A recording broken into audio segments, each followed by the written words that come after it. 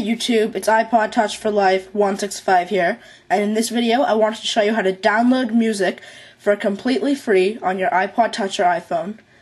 Now you will need to be jailbroken for this, and there are two things we need to get from Cydia. So we want to go into the search, and we're going to go search for this. Safari.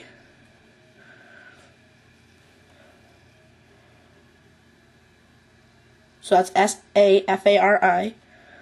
And now all we want to do is go for the second one we see that says Bossprefs Safari DL Control. And this package installs the download plugin plus the application that is used to toggle it on and off. So top right hand corner button to install, and then top right hand corner button again to confirm the installation. Once you have the actual plugin installed, we can go for the application that's going to download the music and store it. This will be called dTunes, so that is D-T-U-N-E-S. So iTunes except the D, and we want to install the one that says dTunes. So again, top right hand corner button to install, and then again top right hand corner button to confirm the installation. Once you have both those things installed, we can go back to our home screen. And we're going to look for the place wherever we see Bossprefs and dTunes where it is installed. The first thing we want to do is open up Bossprefs. Mine is right there. The icon for yours will look slightly different unless you have a theme enabled, because I do have a theme enabled. So we're going to open up Bossprefs, and it is going to load up with a list of toggles.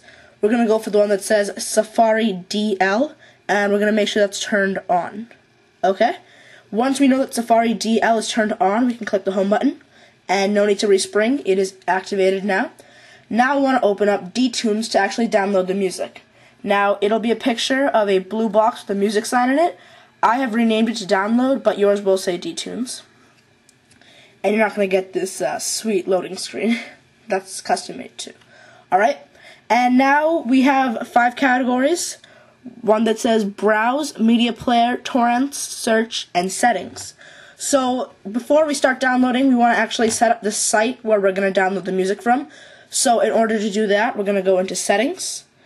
And in the first box next to Music, we want to change this URL from bmp3.com to what I am about to say and type. So it is going to be http:// ://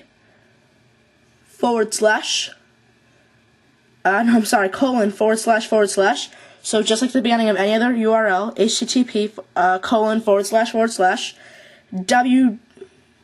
www.emp3world.com/.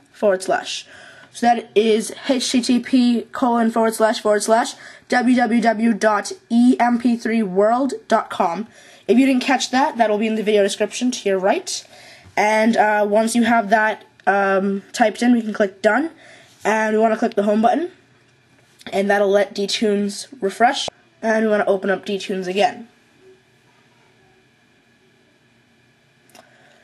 Now we will have, now our dTunes application will be refreshed to the website we edited. So we can go into the search, and it will take us to mp3world.com. Now, this website is really good for non-virus and high-quality MP3 downloads. On the home page, you will see a top downloads section with 20 songs that are most popular right now. Or alternatively, you can search for your song right there. For simplicity's sake, I'm going to take a song right off the home page for top downloads. So I am going to go for Black Eyed Peas, Meet Me Halfway. Whoops. Meet Me Halfway. Alright. And now we'll be taken to the download page. And we just want to click the one that says next to Download Now. Just click on that. And we are popped up with the Safari download plugin. All we want to do now is click Download. And since it is an MP3 file, only about not even 4.5 megabytes, hopefully it shouldn't take too long. But my internet connection is not too friendly today. Not sure why. So I think it'd be better off if I come back when it is done downloading. Alright, so when the download is complete, in the bar where it said download, it'll now say download complete. And now you can go into the browse category, and we'll have a new track there that says Black Eyed Peas Meet Me Halfway. I'm just going to plug in my speakers so we can all hear that it works. And we just click on it. As you can see, that is the song.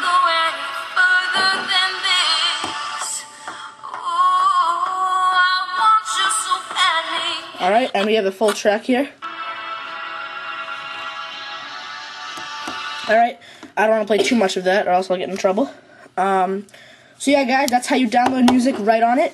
And now I'm going to show you how to transfer that music to your computer so you can put it into iTunes and then sync into your actual library.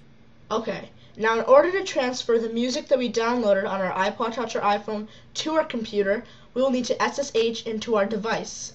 If you're not too sure on how to SSH, I'll put a video link in the description on a video on how the easiest way to SSH into your device. So as always, I will be using WinSCP. So we're going to double click on that, and we're going to log in. And now from this root screen, the home screen, whatever you want to call it, we're going to go back once into the various folder, shortened to var. And now we want to open up the folder that says mobile, which is also pronounced mobile, however you do it. And now we want to open up the folder that says library.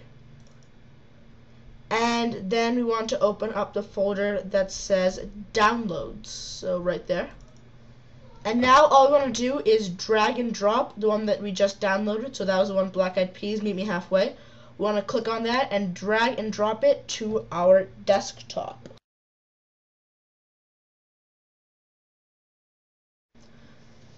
Now we can just click inside this folder and it will pop up with the prompt to copy. We just want to click copy, of course, and it will copy that MP3 audio file to our PC. Or Mac, of course. You can do this all on a Mac.